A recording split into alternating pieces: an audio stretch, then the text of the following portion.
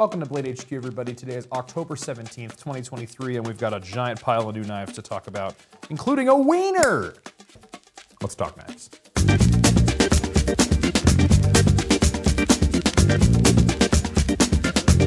First knife on the table, as mentioned a moment ago, is the Boker Kalashnikov Wiener Warrior.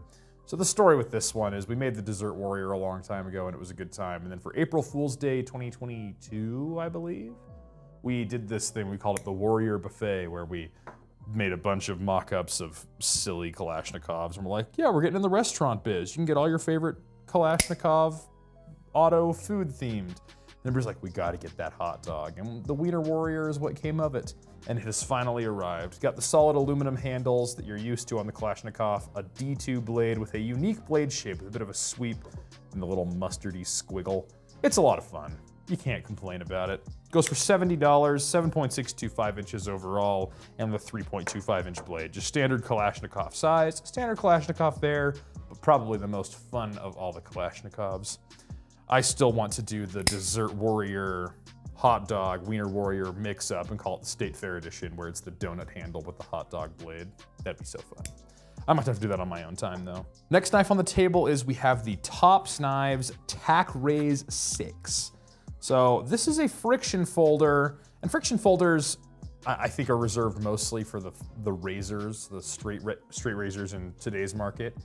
They do have their place. They don't lock, so they're basically legal everywhere, but they are sort of an icon of a very distant past. The first folders ever made by humans were friction folders, but Tops decided to take the friction folder tactical with the tack raise.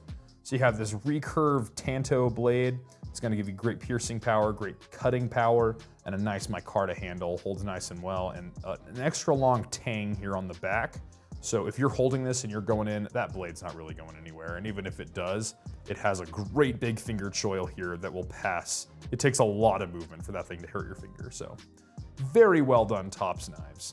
Made in the USA, 1095 blade, micarta handle, and this very nice leather sheath, because Tops always will do a good job on their leather. So this has a 3.25 inch blade, and it's 7.625 inches overall, USA made, and it's coming for a great deal of $84.95. Very nicely done Tops. Next up from Carbon Knives, we have the Beatnik. So we talked about Carbon Knives 2 weeks ago. It's a company that's running pretty much exclusively Ken Onion designs. And this one, I think, is more of the budget-friendly variety. It goes for $164 with a 14C28N blade and an aluminum handle. 3.25 inches on the blade, 7.5 inches overall. And what I like about this is it has the feel and look of maybe a traditional Barlow knife, maybe a bit longer, stretched out, sort of maybe Barlow Trapper-esque. But you got your pocket clip, your liner lock, aluminum handles. And I'm really intrigued by the way he did the tang on this one, because it's very squared off. And like, it doesn't have a detent here, but it almost has a half stop like you'd expect a traditional to have.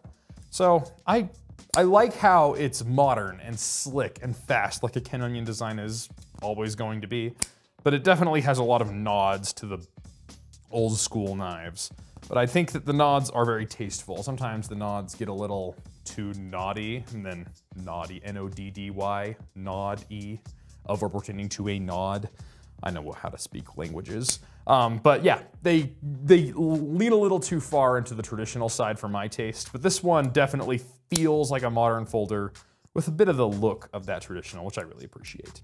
Very nicely done Carbon Knives. Next up from Microtech, we have the Combat Troodon Hellhound Razor. So you guys know the Combat Troodon. I found out that the Troodon was a dinosaur, but like emphasis on the extra was, like a double was. So once upon a time, somebody found a tooth that didn't match any known dinosaur species. They're like, this is a new thing, we're gonna call it Troodon. And Troodon is Greek, roughly translated to wounded tooth. However, in 2017, after a lot more research had been done, they decided that the Troodon was dead. There's no more Troodon classification of a dinosaur. If you have a textbook with Troodon in it, it is out of date. However, this is a real knife. And I think the broken tooth kind of goes well, because that kind of this interesting blade shape reminds me about the Hellhound Razor. And like, what an interesting blade shape. I think this is definitely a collector piece. If you're into collecting Microtechs, you've got to grab one of these because they are just so different. But one thing I will say is if you look down the barrel of this combat Troodon, you'll see that the blade comes very much right near the tip. So you're getting every bit of blade that you can get out of this. So if you're looking for ultimate blade strength and length, I would say this is the combat Troodon for you. And in classic Microtech fashion, USA made, built to the nines, super high-end materials, a lot of milling everything, and that comes at a bit of a price. These are going for $762, but what a cool knife. So next up, we have the James brand, the Wells. This one's a USA made button lock flipper with an anodized aluminum handle, and it definitely feels like another one of those entries into that button lock flipper game that is so big right now, and it feels good. It really does. A very slick action. The blade is Magna Cut steel, once again, awesome, crazy, crazy awesome. 3-inch blade, 7.25 inches overall, so that perfect everyday carry size. And the sheep's foot, I think, really fits the vibe of the James brand for me. The James brand to me feels like the knife of the person who cares a lot about simple but effective design. And they never feel very tactical to me. And this one just feels like the great everyday carry thing. That sheep's foot is gonna do an easy job of cutting tape. The action is fidgety and slick. Well built, in America, all the way. Great knife. These are going for $439, so they're a bit spendy, but they're really good. Check them out at bladehq.com. Next up, keeping with the USA-made Magna Cut train, we have the Tactile Knife Co. Maverick. This one has sort of a crossbar lock, and what I love about Tactile, in fact, I have a Tactile turn pen right here, is when they say tactile, they mean it. Everything about this, you can feel very nicely. So the click of the blade, or in the pen case, the click of the pen, has a nice solid click to it, but also the texturing on it. They do such a good job of milling a texture. Here, listen to this. You can hear my fingernails scraping through all the different grooves. So it's not gonna shred your pocket, but in the hand, it is rock solid. It's not going anywhere, it's not sliding around. A fairly slim Magna Cut blade, just excellent work all the way around Tactile Knife Co. So it's about 8.2 inches overall, so a good size, a good everyday carry size, maybe a bit big. I think a mini Maverick could be really cool. These go for $279. Very nicely done. Next up, we have the MKM Miura. I'm not sure how to say that, but this one I think is a very fascinating knife. So it has a very wide open construction here, but this is an integral. And integral button locks are quite the chore to make, I can only imagine, because you have to embed a spring in here and you do not have much space, so I don't know how they did it, but they did a very good job with this one. M390 blade, integral titanium handles with very nice jimping, knurling, etc. all the way around.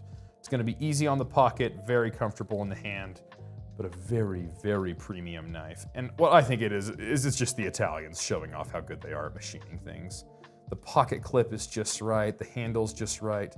The blade is a great usable shape, and it's a very slim, everyday carryable size. Nobody's gonna feel burdened by this, but it is a very, very nice knife. And it's going for $339, and that's getting you the 2.875-inch blade with 6.5 inches overall, M390 blade, titanium integral.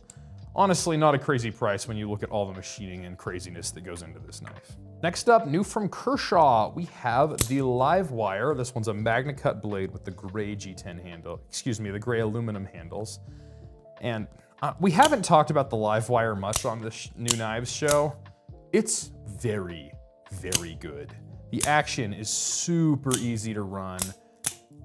The handle feels just right. The pocket clip tucks away in your hand very nicely when you're using it. It's a usable spear point blade shape, nice precise tip, and they're using Magna Cut. And for $229, for OTFs, that's a very competitive price. And there's not a lot out there that is really aiming straight at that, like 200 or slightly above price point in the USA-made OTF territory. And the Livewire just kills it. And I'm liking to see all the new colors. We have the black one that came out originally, but now we have a green one, a blue one, and now this gray one. I think I like the black one or the green one the most. We have gray, and that's the new one, so it's in new knives. Next up from Kaiser, we have the Huntsman. Not Huntsman, Huntsmen. And just look at this knife for a minute. It's gotta be one of the most bizarre looking knives I've ever seen, but also one of the most comfortable. The handle, the way it flares out here in the back, it just fits in the hand just right and pushes the blade forward. And then you have really easy access to that secondary tip that you get on a Tanto. But then you get a lot of belly up here. So if I were gonna skin with a Tanto, which I imagine would be a bit of a task because this tip does not like to slice instead of puncture, but I would take this one because of how much curve there is there. You could skin pretty easily with that. And then this recurve is great at like gathering fibrous things like ropes or paper or that sort of thing to make for slicing easier. So not only is it a very interesting looking knife and one that'll definitely attract some eyes and make all your friends think, dang, that's a cool knife, but it also will excel in a myriad of cutting tasks. It's a titanium frame lock with these carbon fiber inlays. You can flick it, you can use the thumb stud, milled titanium pocket clip with internal hardware as well, so screws aren't gonna back out on you or anything. Very nicely done, and for a price, remember, S35VN, carbon fiber, titanium for $189. Oh, also it's a 4-inch blade, so it's a big knife too. $189, I imagine that just the materials would cost mostly that. I don't know how they're reaching these prices, but very well done, Kaiser. Next up, new from Spyderco, we have one knife I'm very excited for, is the Tenacious with the M4 blade steel and the brown, coyote brown G10 handles. So we've talked about the Tenacious, so I won't go on for too long about it. It's a great knife, 3.5-inch blade, 7.7-inch overall. A great everyday carry size, hard user, but now we have it with the super tough, high edge retention, carbon steel CPM M4. One of my favorite blade steels of all time. A very, very great knife, and it's going for $133. So in that same, I mean, you might have to save your pennies for a little bit, but it's a very accessible price point in the wheelhouse of a lot of people, and you're getting a steel and a knife that will stand up for the rest of your life without any trouble at all from Spyderco. And lastly, for $229.95, we have released today the highly anticipated Leatherman Arc. So we all remember a few years ago when the Leatherman Free series came out, and it was great because you could get to everything in it. So if I have this, I say I just pulled it out of my pocket on that pocket clip, and Roman, pick a tool. You want a bottle opener? All right, I'm gonna put this hand behind my back. I'm gonna go here, and I picked the wrong side. There's your bottle opener. Crack a cold one, one-handed. Up, say you want a knife. Up, there it is, one-handed. Go ahead and close it. Say you want some pliers. There it is, one-handed.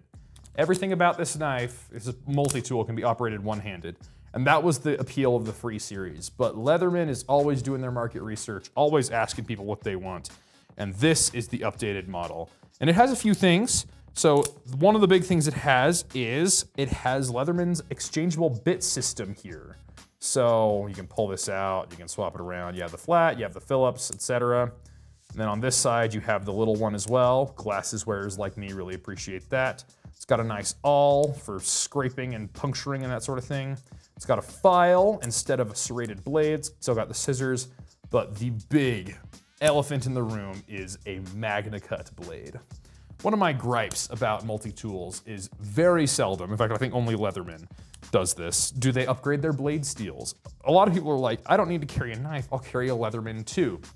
I'll carry a Leatherman instead. And my thought is, well, do you want edge retention? Do you want toughness? Do you want corrosion resistance? Like, what are the things that you want out of your blade? I'm a knife nerd, I need a good... Anyway, complain about it all you want. Leatherman has you covered because on the Charge TTI you can get S30V, but here you can get the MagnaCut, the DLC coat, and a thumb stud opener. And also, the other big difference is the accents of the DLC coating on the backliners. Very nicely done, Leatherman, and the tool about this that I wanted the most. Because I always carry a knife, so the MagnaCut is great and I would love to carry it. However, I also have another nice blade in my pocket. But the thing that I find I want to use my Leatherman for the most, because I carry a Leatherman Wave every day, is when it comes to tapping something that I can't just push with my hand, like a little nail or something, like tapping my bumper back into place because I drive an old Cruster. And I'll use this, and it does not want to impact very well. Things want to get in between the layers and all that, but Leatherman Arc has a nice strike surface right there. So you bet your bottom dollar I'm getting a Leatherman Arc. It is such a cool multi-tool, and it's, in my opinion, going to be a game changer and an industry standard for the rest of its existence. Anyway, that's what we got for new knives for today. Hope you found something you like. This Leatherman Arc drops today. If it sells out, which it probably will, knowing how good it is, worry not, it is not a limited run, it will be back. But other than that, hope you have a great week, and we'll see you next time.